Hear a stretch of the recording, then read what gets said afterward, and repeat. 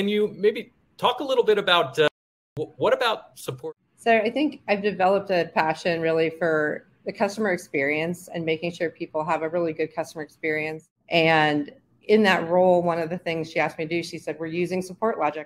And after I started showing teams that, I started, kind of guiding people along. We should be looking at these things to make sure that we're reacting quickly and turning cases around. So can you talk a little bit about, what these individual roles mean and how they play into how you're using SupportLogic?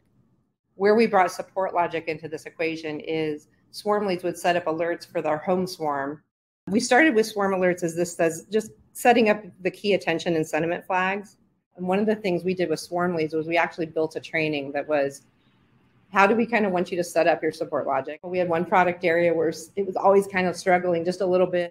So the actual alerts dropped, but we had no change in the escalation. We can show this now to people and say, look, nothing else changed. And then skills applications. One of the things we do see in SupportLogic is we might see coverage gaps. We don't get a lot of cases in it, so there's not a huge team coverage.